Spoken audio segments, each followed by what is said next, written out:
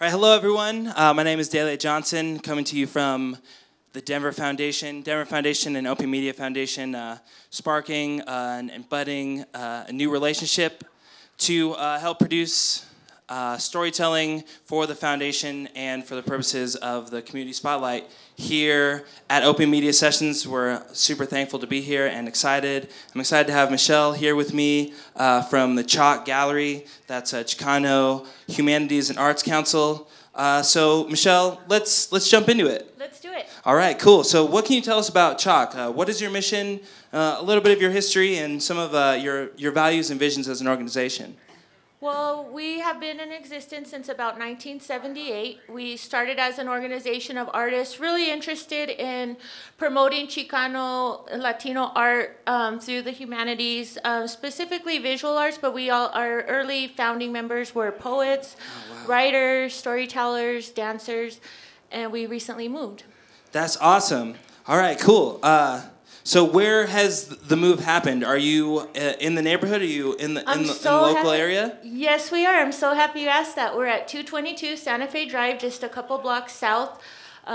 Interestingly enough, Chac was closer to 8th and Santa Fe until very recently. It's right around the corner. Right around the corner. And the early Chac was actually started in West Denver, and I'm sure a lot of us know that West Denver has a long history in providing murals and Chicano artists, and Chac was a way to bring all of those artists together and have a place to promote their art and display their art. Thinking back to 1978, it was a different period of time, so the artists that really started Chac were groundbreakers. Yeah, that's awesome. And so we were talking before the show, and you mentioned that some of the founders were able to come through to the new space. Can you share a little bit about that experience? Yes, I would love to. Since I recently started with Chac in May in the education programming, I've been fortunate enough to meet some of the founders, and these discussions included, the vision that they had bringing Chac to Denver, and it's just been wonderful to hear those stories of the struggle, having that place, having a dedicated place to their art was their main vision. That's beautiful. So I just want to improvise a little bit here, and because you sound like you're so passionate about Chac as an organization, what is your favorite part about working for Chac and being the education director? My favorite part is working with the people and just enjoying the art, getting to see everybody's different perspective and how they see community and how we can build community through the art. So I feel very fortunate to be a part of it. That's beautiful. And how did you get involved with Chac?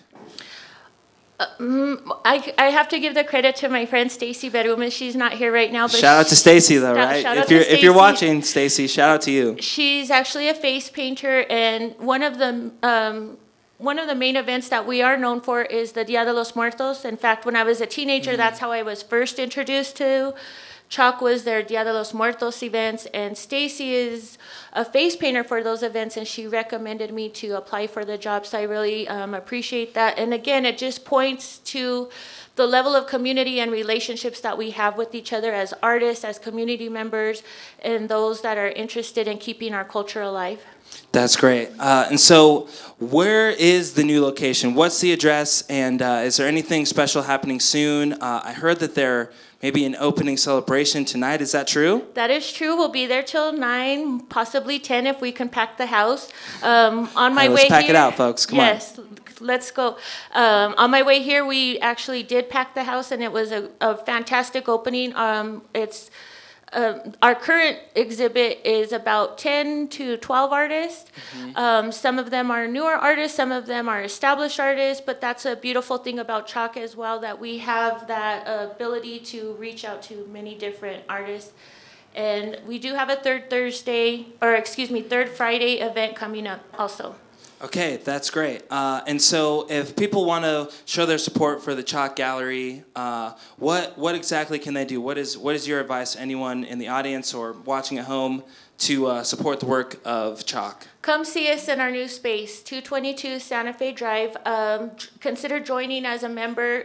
Make sure you make an effort to see everything that from our education program, because that also has a long history. As I mentioned, the Dia de los Muertos is one of our signature events, but we have a lot of interested parties to strengthen our programming. So we're really excited about being in our new space. So please come out and enjoy it.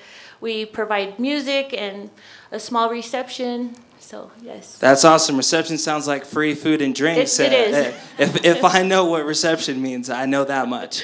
All right. Thank you, Michelle, for joining me here today for the Community Spotlight. Check out Chicano Humanities and Arts Council. It's a beautiful organization educating folks on Chicano history.